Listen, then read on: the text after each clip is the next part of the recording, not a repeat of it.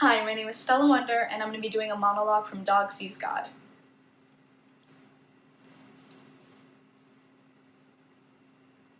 I am being honest. I was pregnant. Oh, don't worry, it wasn't yours. See, I had just gotten an abortion the day before.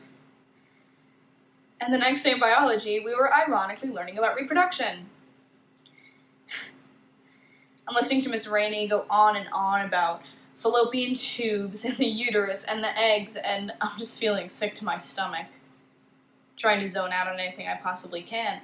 So I start reading this note over this bitch's shoulder, and little Miss Puritanical Princess is talking about how happy she is that she's a virgin and how she's gonna stay like that till she's married, and how repulsed she is by all the whores in this school. So without thinking, I reach into my pocket and I grab my cute little red Bic lighter and I light her cute little red hair on fire. And every day in therapy they ask me if I'm sorry yet. I just can't be. No matter how hard I try.